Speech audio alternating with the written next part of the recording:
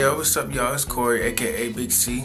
I'm trying to tell you what to do when your barber cuts off your 360 wave process. Alright. First step you do after you get that haircut is you don't wash your hair for the first week. The reason why you do that is because you gotta let your let all the oil and stuff in your hair build up so it's healthy for your hair to grow. Step 2 is to brush like you never got waves before. So you basically just brushing like you just now starting off your 360 waves. You try and get your very first pattern or whatever it is you're trying to do, and you're just trying to do that, and that will keep you motivated and have you disciplined while you're trying to get your 360 waves.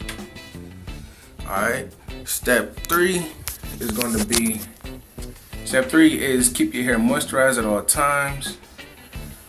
It means you get your oils, your grease, your pomade, whatever it is, your hair moisturizer. You gotta keep your hair moisturized at all times through this week. You can't let your hair get dry not one day.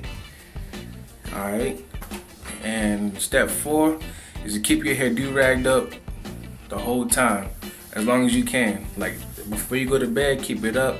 When you wake up, take it off, brush your hair, do whatever you're supposed to do, put it right back on, chill for the rest of the day.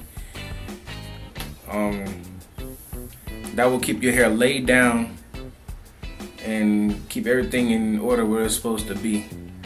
It's gonna take a while for you to get your waves back to what you're supposed to do. So this is a quick and easy way for you to get your waves back.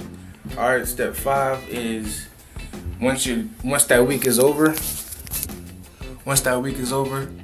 all you gotta do is wash your hair. You can finally do that wash, and then you shampoo your hair out and everything.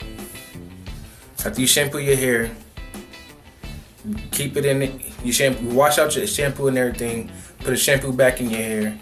Then you brush wash. You keep the shampoo in your hair. You brush it everything you're supposed to, and then you put your do-rag on, and then keep the shampoo underneath the do-rag, and then you go take a shower, wash it all out, and then after that you take the do-rag off after about 30 minutes so you can at least air dry.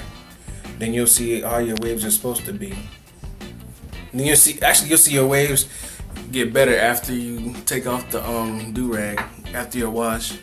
Then you can put whatever your oils, your pomade, and everything else in your hair. And it's only gonna take 2 weeks for you to get your waves back to what it was supposed to be. Only 2 weeks. And then after that, you can continuously just brush. Only way you can get waves is brush, like I always say.